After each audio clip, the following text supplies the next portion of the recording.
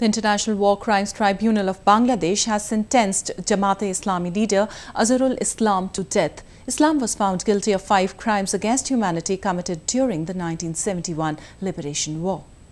The special court in capital Dhaka awarded death penalty to Islam, who was produced amid heightened security after fears of violence. 61-year-old Azharul Islam was charged with torture, looting, arson, abduction, rape, genocide, killing of intellectuals, illegal detention of women and conspiracy to kill unarmed civilians.